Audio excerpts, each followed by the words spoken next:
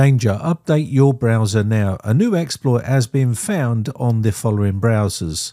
If you have a Chrome or Edge or any of the other type of browsers, it's important that you update your browser right away. There's a 0-day exploit that is using the confusion in V8, which has been reported to Google. You do need to update your browser immediately if you're using a Chromium-based type browser.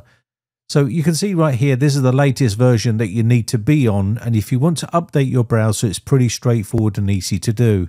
Go up to the top right-hand side on the three dots and then go down to where it says Settings.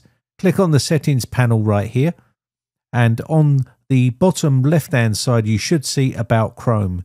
Click on the About Chrome and it will then update your browser. It might need to be relaunched, but it will update to the very latest browser from Google Chrome or one of the Chromium-based browsers. They might be a bit more slower to update their browser. If you want to be a bit more secure, go into the Settings panel and then go down to the bottom right under Content where it says Additional Content Settings. Click on this one right here.